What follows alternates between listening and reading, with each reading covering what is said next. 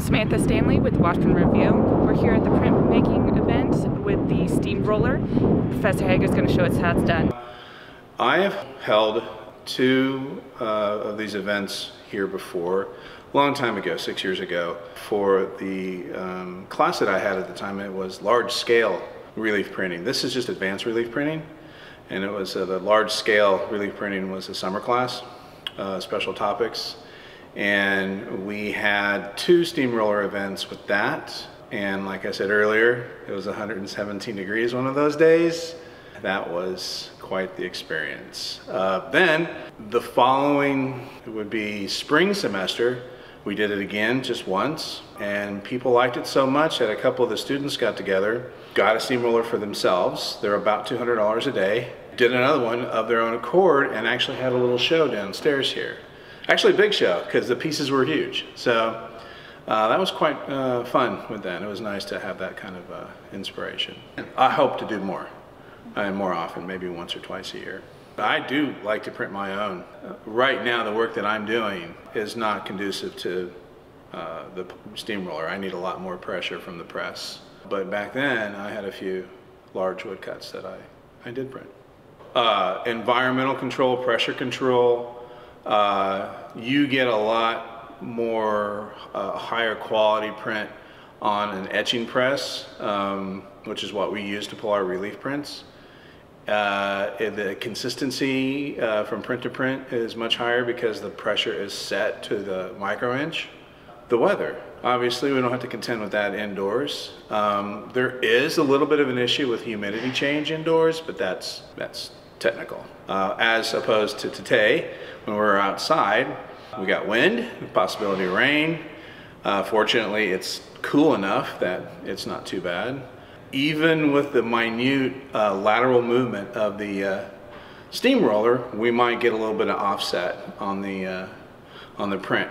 So far, the blocks have been small enough that we don't have to worry about that. But when Lexi comes and pulls her blocks, we'll have to really worry about that. We'll see how successful they are. We're not sure. I pulled one of my students that first summer that we pulled it was a 9-foot print. She had 3 plexiglass sheets that she had done some stuff to the surface. She put tape on and she did some cardboard. It's called a collotype. And that would be the largest in one run. Lexi's going to be right up there with the largeness and most difficult.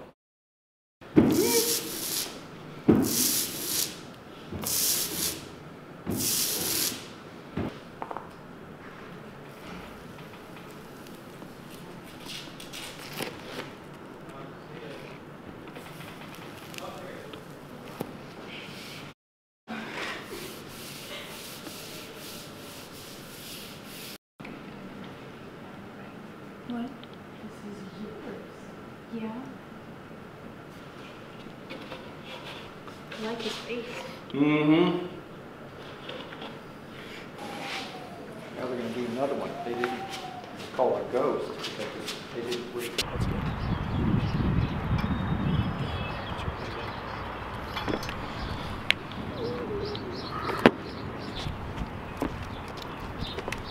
Go ahead and pull that out.